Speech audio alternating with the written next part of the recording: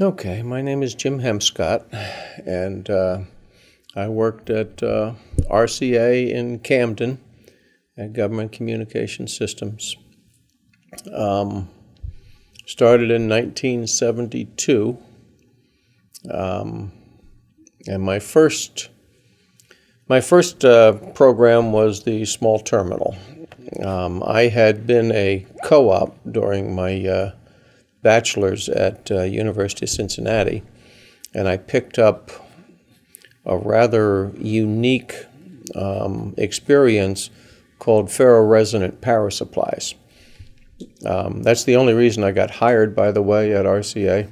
Didn't do terribly well in my interviews, but I had this one thing and they needed it.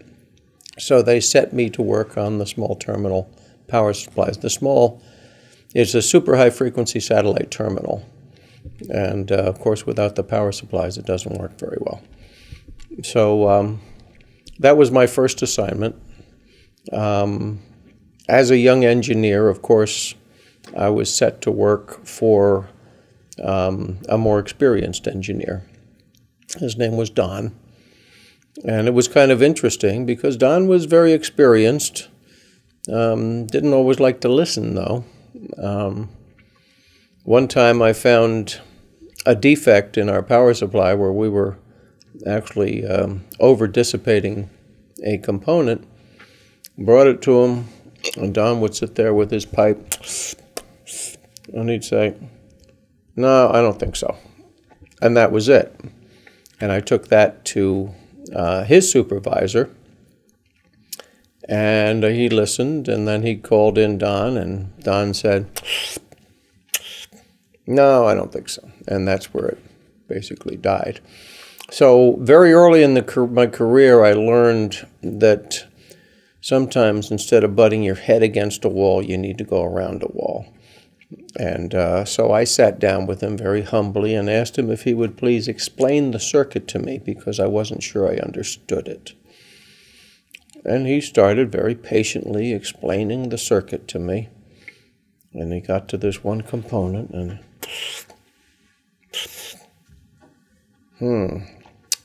guess there's a problem here. And so we went and fixed the problem. But tact is not something that I was noted for, but every once in a while it happened. So that was the small terminal program. That was my first one as a young engineer, first job out of college. Any other major projects you worked on? Oh, yes. Well, from the small terminal power supply, once we finished that, of course, the next thing you have to do is do what they call qualification testing, which was vibration and shock, cold soak, hot soak, where they would put the thing into an environmental chamber and take it down to minus 32 degrees Fahrenheit. They'd put a parka on me, open the door, and say, "Okay, go start her up now." Minus 32 is pretty darn cold. And I remember sitting in the small terminal shelter trying to get it to run, and actually taking and holding on to a light bulb just to try to get my hands warm enough. The light bulb was a standard light bulb, but at that temperature, it was a low enough temperature that I could actually hold it and warm my hands and then start working on the equipment. So the qual testing was fun. From the small terminal, after we did the qual testing and the field testing, then I went on to the integrated radio room for the Trident submarine. 24 racks of communications equipment. This was the only room ever in the Navy where a sailor could sit at a console and totally configure everything. Configure the antennas, tune the radios, receive the messages, and every radio from what they called extremely low frequency, ELF, which is similar to a big foot stomping on bedrock, all the way up through super high frequencies. The one thing the Trident needed to do was to stay in communication. Very important for the nuclear deterrent. So I worked on the IR squared, the integrated radio room. I went in and there was a concept basically that said, do your software, do your hardware, put them together and deliver it. Well, that never works. There's a thing called hardware-software integration. And that was not a term. That was a term that my team basically coined. And we basically took the position, I don't care how much you've debugged your software. I don't care how thoroughly you've tested your hardware. When we put them together, I guarantee you it won't work the first time. And I developed a team, a hardware-software integration team. Funny people. Rather strange. We would work, oh my goodness, we would work. We would show up at 7 o'clock in the morning, and by 10 o'clock at night, we'd decide to go home and get a few hours sleep and get back and do it again. And that was because the Trident was so important. It got to a year behind schedule. The Navy was talking, excuse me, about canceling the program, and it was up to us to get this darn thing done. So we did. Our job was to break the system, and we did it very well. But we finally got the thing done. I remember one software engineer came over with a change to his system and said, you don't have to test this. I've already thoroughly tested it, and it is ironclad. Well, that to us was just a challenge. So I had one guy working for me. His name was Roger. And Roger loved to break things. And I said, Roger, come over here. Roger comes over. And I said, this guy said that his software can't be broken. I said, I want you to do it. And Roger would get all giddy and his eyes would bug out and he'd tear into the thing. Well, a half hour later, the thing was on its knees. And we called the guy back over, put up a big banner saying welcome back and things like that. But to demonstrate that you have to be able to do hardware-software integration. That's a discipline that we introduced to the RCA plant. Turned out to be rather successful. And the Navy backed off from wanting to cancel it. And we ended up with a production line. Now, you have to understand, a production line of an entire radio room, they expect these things to turn out about once every 9 months. Again, I challenged Roger. We had 2 sites set up, and I challenged Roger to take the one and beat the other one. And, God, we worked crazy hours. But anyway, that happened. We got our stuff delivered. It was put on, the first Trident submarine was the USS Ohio. It was put on there, and it worked well, but I guarantee you it still had bugs in it. So we got a call one day from the Chief of Naval Operations. The Ohio had been out on its first leg of performance, and things had not gone well. And the Chief of Naval Operations said, get a Tiger team out to the West Coast and fix it, period. Don't care how long it takes, how hard you have to work. And we did. We got our team out there. We found out what was wrong. We made the changes. And, of course, a fair amount of it was bugs that were still in the system.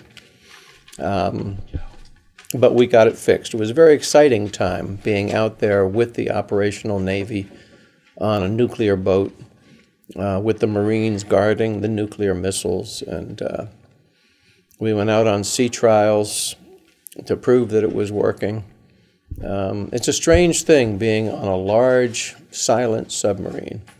You're standing there in the room, and all of a sudden your perspective shifts, because the submarine has just gone into a turn. And that's all that you know, because obviously there are no windows in that thing. And they would do a thing called the emergency blow. If a Trident had to get to the surface, it would blow all its tanks, and it would shoot up like this and then settle back in. Very interesting experience. But, you know, working with the Navy, it was an incredible experience. And we were all proud to be out there, all proud to do it. So that was probably my best program, the one that I enjoyed the most. Worked on it for 10 years. Very, very successful program in the end. It brought in, we were doing $150 million a year in production and then maintenance and you know, instruction of the sailors and things like that. Good program. So you talked about working really hard. How was the social life outside of work? Well, I like to say we worked hard, but we played hard. You know, when things when it was time to work, we worked. I mean, there was a 6-month period there where we were up in Rhode Island at the land-based evaluation facility, and there were things that needed to be fixed, and that Trident needed to make its schedule. We would go into work before dawn, and we would leave work well after dark, and then we'd go back and do it again. We did that for 6 months. And as things let up, as we got everything under control and as everything eased up, I remember one day we knocked off at 5 o'clock in the afternoon. And I walked out that door and I was shocked because there was the sun, you know. That was the working hard. But when things did ease up and got down to a regular routine, we had a group, we'd sneak off at least once a week and go play golf. We had our parties. Oh, did we have our parties. I worked in the, Hugh Montgomery ran the IR Squared as a program manager. And if there was nothing else, Hugh knew how to party. Good program manager, too. So we would play, we would socialize. I wasn't much with the softball games and things like that, the golf leagues, but a lot of people were, okay? But we just, it was one of these things where life was just continuity, and your coworkers were also your friends, and the respect we had for each other was just incredible. We wouldn't tolerate the goof-offs. See, that's one thing. RCA didn't have to worry about it, because the working people wouldn't tolerate them. And they just got marginalized and ended up giving up and going somewhere else. So we had a really good crew left. Any other supervisors or coworkers that you have specific memories with? Oh, sure. You know, I started under Ed Sigich and Bob Lawton, and they were good, solid people. The integrated radio room, I mentioned Hugh Montgomery, and ended up ultimately working for Charlie Smith. Charlie worked his way up from a technician up to executive vice president. You either loved Charlie or you hated Charlie. There was no in between. I was on the side that loved Charlie, and Charlie got me my break into management, where one day I just sent him a note, said, Charlie, you know, I've done this 10 years now. I need something more. I need something to challenge me. So he called me in and said, all right, well, we got this program called Bullseye. It's in trouble. They're a year behind schedule. Here, it's yours. So that was kind of a fun thing, but it was his confidence. And the first thing I had to do was to break into the team, because they didn't particularly like it that a young upstart would come in and take over the program. But we got it straightened out, and we ended up getting our productivity up by a factor of 3, and the customer was fairly impressed with that. So it became a successful program, but it was a difficult thing. So Charlie was a supervisor that I had a lot of respect for. So how would you say that RCA impacted South Jersey as a whole? Well, it was really hard to find somebody who didn't know somebody that was working at RCA. And it was, fathers, grandfathers, sons, daughters, wives, all working together. And neighbors, in South Jersey, just about everybody worked for RCA, it seemed. Now, that wasn't really true, but I do believe RCA planted that seed, all right? I have heard a statistic that says even today, there's a greater density of engineers in South Jersey than anywhere else in the world. That's a huge impact on, on a region.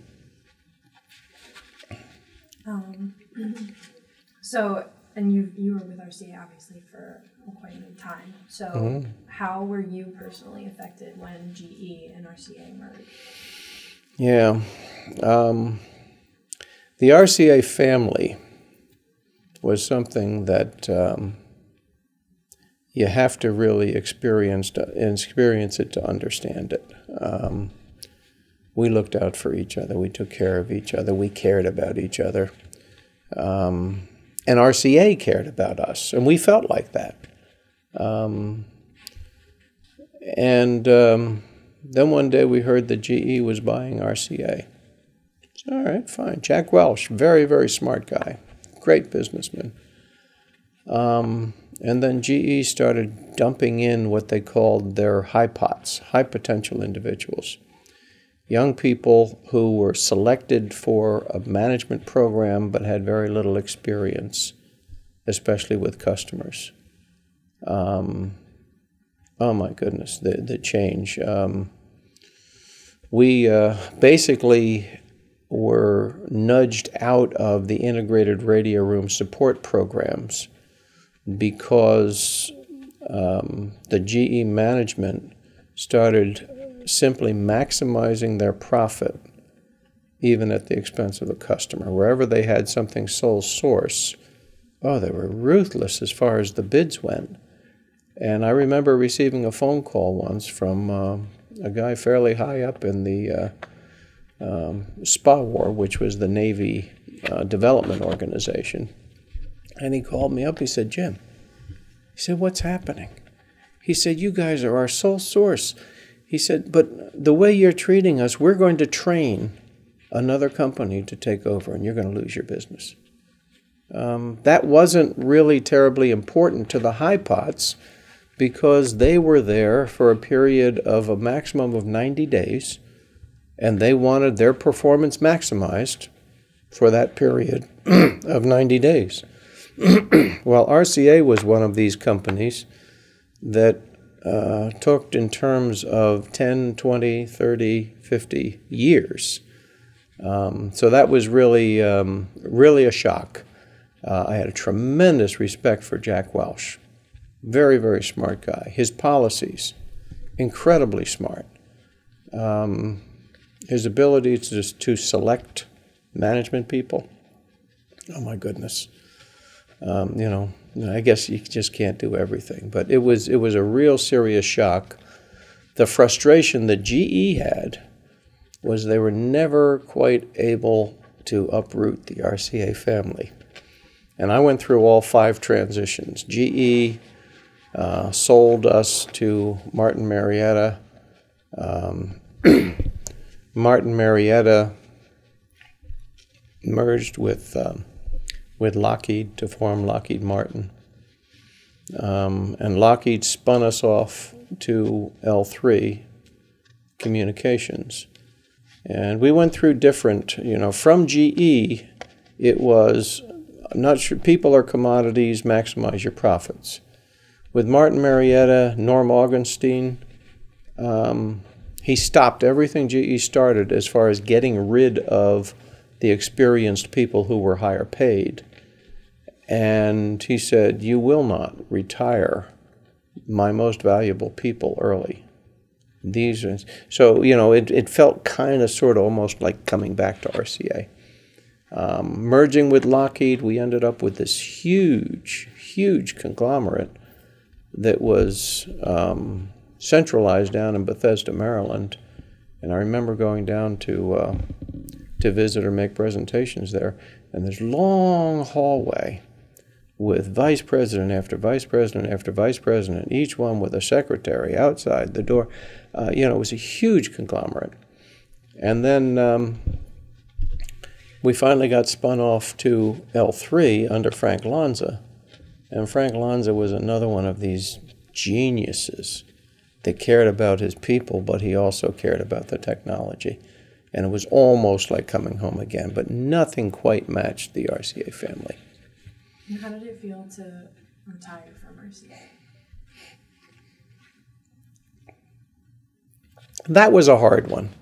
I mentioned I took over as director of the classified programs. I can't tell you a lot about them, but I can tell you that the security profile of the country was hugely improved by the work they were doing. The effectiveness of the work that we did behind closed doors was that people thought it was impossible. The chief engineer used to complain to me that we had an inordinate amount of the best engineers in Camden. And I said, I have absolutely no apologies for that. Our work is so important. So this group was one, we were behind closed doors. My people worked without windows. They worked under intense scrutiny. If you were going to be more than 2 hours late to work, you had to phone in. And yet they stayed. And they stayed because the work was so exciting and so incredibly important. So, me retiring, great. We had a good pension, I had savings, why not? But letting go of my people and turning them over, thank goodness I was able to manipulate it where I turned it over to someone I really trusted, Dave Micah, who, by the way, is now running L3. And that's the only reason that I could even feel comfortable about retiring, was that my people would be taken care of. Okay. And overall, was RCA just a job for you? Was it, obviously it was fun. RCA was a life. RCA was so much more than a job. Yeah, they paid me, and they paid me reasonably well. It was fair payment. I remember being told a couple of times by some consultants and some customer types that I was really underpaid. But it was fair, and I felt it was fair, and the atmosphere was right. I mean, RCA, I stayed there the whole 37 years. And yeah, I felt that it's so integrated into your life that it's really hard to imagine. I've heard of people who separate their career from their life. I had a situation where RCA called. For instance, we got a call that I think it was the Florida, which was another Trident submarine, had some serious problems. And they told us that we needed to meet an ocean-going tug the next morning at 0600 and go out there and fix the problem. Well, my children were waiting for me, and I had to tell them, I'm sorry, I have to, this is really, really important, and I have to do it, okay? 9/11, we were right smack dab in the middle of responding to that. And we had some really seriously important stuff to do. Well, I missed most of my son's birthday party at 5 years old because we had to get this stuff done. So you made serious sacrifices, okay, and ones that wives sometimes didn't understand. Sometimes they'd ask, "Where are you going?" and all you could say was "down south." And that did not bode well for that. But the totality in the life, wouldn't have traded it for anything in the world. Is there anything else you want to sum up with? I think you've pretty much hit on it all. The people, talk about coworkers. I mentioned we had a lot of respect for each other, but oh my goodness, we played such incredible tricks on people, and you know, it was just one thing after another. And it didn't matter, you know, whether you were a supervisor or you know, that thing just all blurred.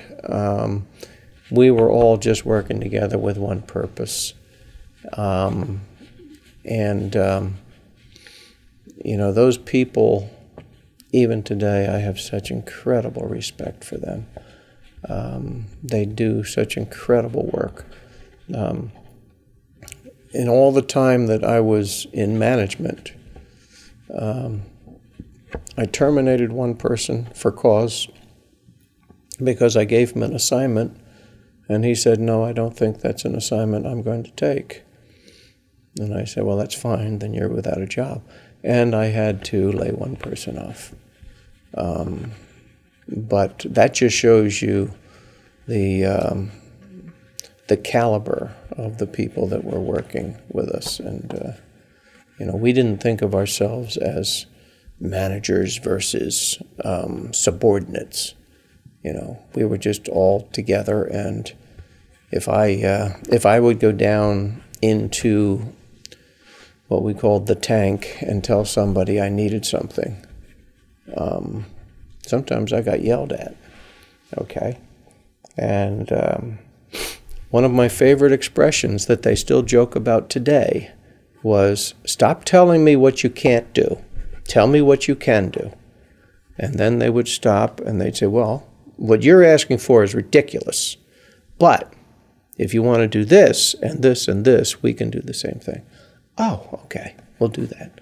So, you know, that kind of thing with co-workers, supervisors, it all just blurs together into a team.